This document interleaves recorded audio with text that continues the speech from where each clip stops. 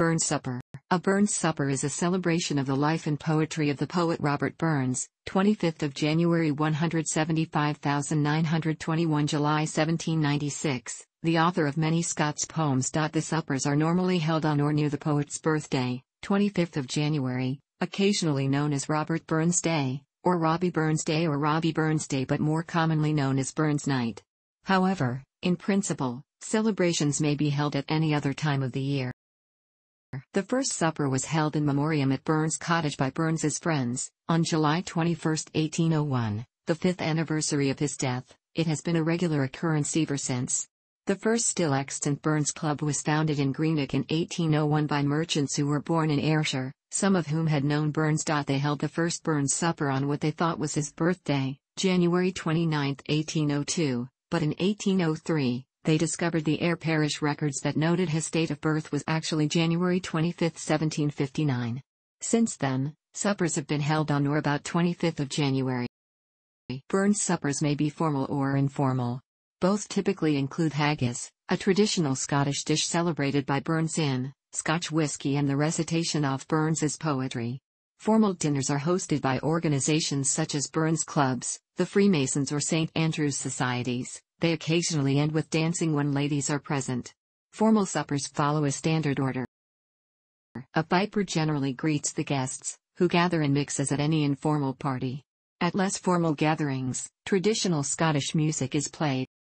The host says a few words welcoming everyone to the supper and perhaps stating the reason for it. All the guests are seated and grace is said, usually using the Selkirk grace, a well-known Thanksgiving said before meals that uses the Scots language. Although attributed to Burns, the Selkirk grace was already known in the 17th century as the Galloway grace or the Covenanters' grace. It came to be called the Selkirk grace because Burns was said to have delivered it at a dinner given by the Earl of Selkirk. The supper starts with the soup course. Normally, a Scottish soup, such as Scotch broth, potato soup, cullen skink, or cockaliki, is served. Everyone stands as the haggis is brought in. It is usually brought in by the cook on a large dish, generally while a piper plays the bagpipe and leads the way to the host's table, where the haggis is laid down. A man's amen for that, Robbie Burns medley or the star Robbie Burns might be played. The host, or perhaps a guest, then recites the at the line his knife see rustic labor diked. The speaker normally draws and sharpens a knife.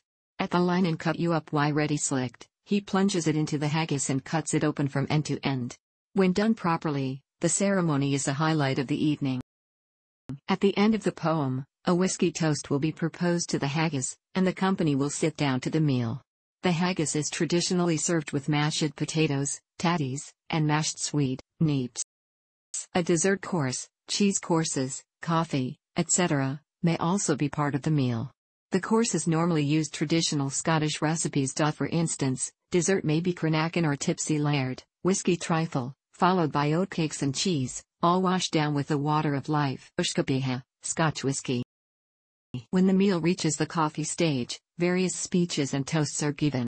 The main speaker gives a speech remembering some aspect of Burns's life or poetry. It may be either light-hearted or serious and may include the recitation of a poem or a song by Burns. A toast to the immortal memory of Robert Burns then follows. This was originally a short speech given by a male guest in thanks to the women who had prepared the meal. However, it is now much more wide-ranging and generally covers the male speaker's view on women. It is normally amusing and not offensive, particularly since it will be followed by a reply from the lassies concerned. The men drink a toast to the women's health. This is occasionally, and humorously, called the toast to the laddies.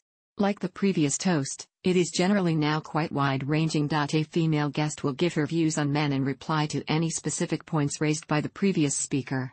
Like the previous speech, it should be amusing but not offensive. Quite often, the speakers giving this toast and the previous one will collaborate so that the two toasts complement each other.